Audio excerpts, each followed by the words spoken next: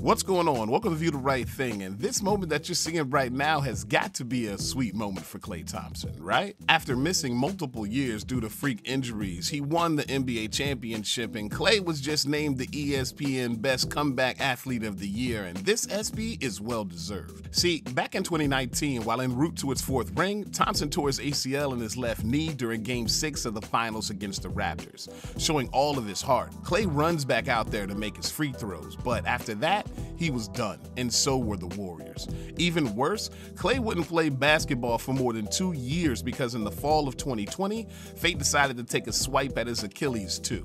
So to go from that to this is a hell of a comeback. But just how hellacious are we talking here? And is it the greatest NBA comeback from injury of all time? Well, I'm glad you asked, because that's exactly what we're getting into today. Now, when it comes to types of comebacks in the NBA, there's really two different speeds, single game and returning from a stretch. And while Willis Reed gets respect for playing on a bum ankle in Game 7 of the 70s finals, my man only scored 2 buckets, which means that, inspirational as he might be, he could take the finals MVP and that year's title as consolation.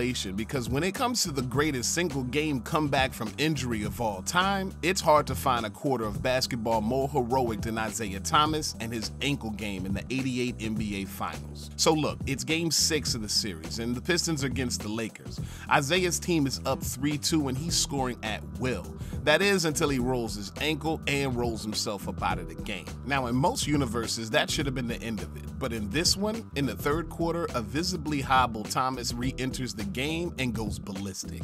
He scores 25 points on basically one leg and threw down a performance that was a sketchy whistle or two away from earning his 3rd championship.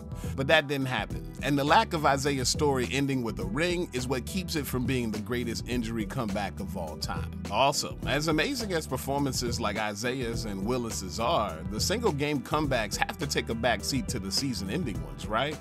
I mean, those are the type of injuries that get you written off by fans and media alike. Something that Bernard King could speak to in '85 when the Knicks lost arguably their best player for the entire season to another ACL injury.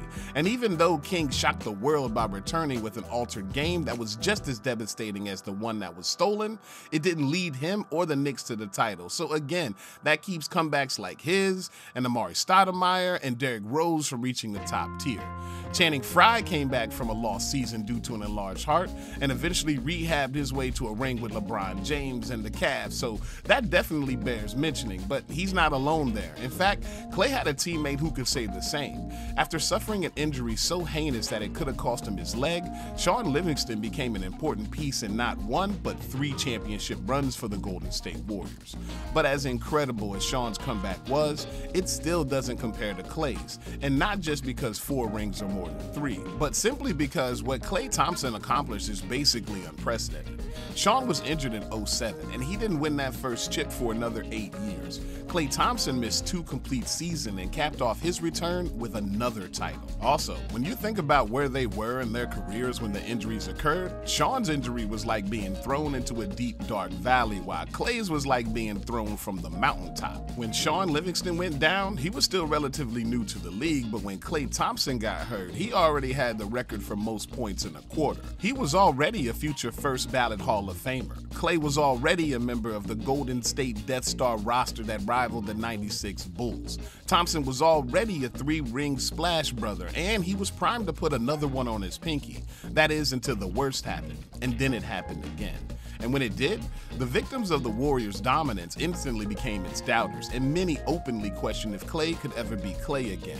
And if Klay couldn't be Klay, then the Warriors couldn't be the Warriors, because while Steph Curry is the star and Draymond Green is the heart, Klay Thompson is the straw that stirs the drink. With him, they'd compete for titles. Without him, they bottom out from the playoffs. Early in his career, Klay Thompson had to work his way past the doubters to reach the pinnacle of the NBA. And when he got there, he got knocked back down. And then when he tried to get back up, he got set back again. At that time, had he tapped his trophy case and tapped out while waving from the deck of his boat to the NBA world, I doubt anyone would have faulted. But he didn't. He just slapped back on his headband and got back out there and threw down the greatest single comeback the sport has ever seen. And you gotta love that, right? I mean, everyone loves a good comeback. Thanks for watching View the Right Thing. If you like the content, hit that membership button. Join us. Leave a like, leave a subscribe, leave a comment. All of those really help the channel grow. Peace.